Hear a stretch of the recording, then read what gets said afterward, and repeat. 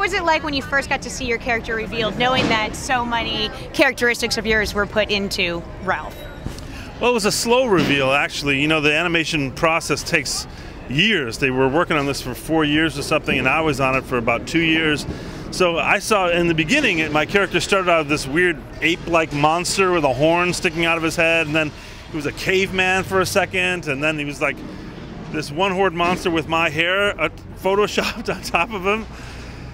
So it took a second to like kind of understand what it was actually going to be, and I finally had to say, like, Rich, I need to know what life form this character is going to be so I can start to fill in the detail. But yeah, it is a shock.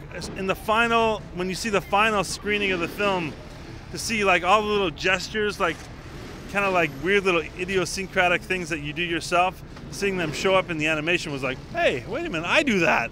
Like, those guys must have been watching me. Yeah. And then you got to actually sometimes work with some of the other co-stars. It wasn't always alone days in the VO booth. What was that like? It was mostly working with the other actors, and we really made a big effort on this one to do that, because we wanted to be able to improvise with each other and kind of, you know, see what we came up with in the room. There's some really funny, great improvisers in the cast. More kid-friendly movies? More kid-friendly? Will we see you in more kid-friendly movies? I hope so.